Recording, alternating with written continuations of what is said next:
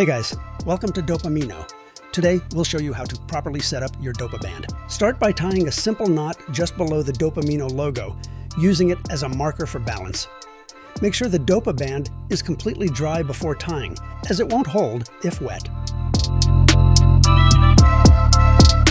Now, tighten the knot by stretching Dopa to one side, pulling it into itself toward the logo. Finish with a strong pull to lock it securely in place. Next, we'll connect the Dopa Band to the X-wall mount. Follow these steps. Fold the band in half to create a loop. Run your hand along the band to remove any twists or unevenness.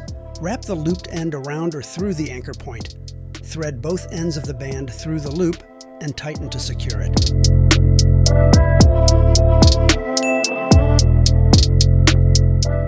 Noticed any unevenness? Here's how to fix it.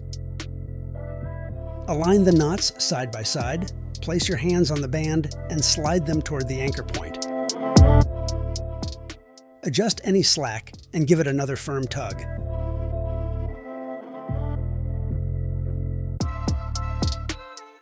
Great job! Before you start your workout, here's something important. Most exercises are performed at hip level. Now, how far should you stand when working out? For a standard workout, aim for a 100% stretch.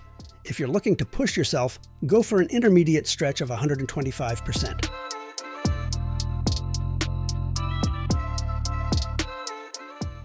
For maximum intensity, give it your all with a 150% stretch. You're all set. Let's get to work.